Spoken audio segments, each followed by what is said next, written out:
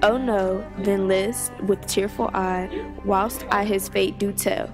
His soul did from this cold world fly, by falling down a well.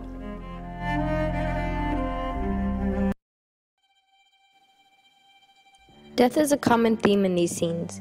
Chapter 17 shows the ironic obsession the late Emily Granger had with death. We also see confusion in the Granger family with Huck's interpretation of Emmeline's poetry.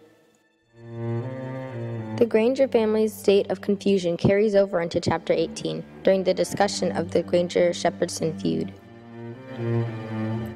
Confusion about death shown in Chapter 18 comes from the constant but unnecessary death that occurs between the Granger and Shepherdson families. Buck doesn't know that their feud is about, but he knows that it exists. When Buck dies, Huck becomes more confused and very disturbed. We see this event as a shift from the beginning of the story, when Huck has no problem with death and killing and thought of it as an activity to partake in with Tom Sawyer and his gang. However, losing Buck becomes a grounding moment for Huck because he sees the permanence of death and feels the sorrow that comes with it.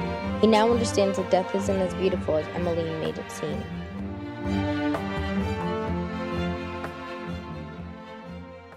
Created using Powtoon.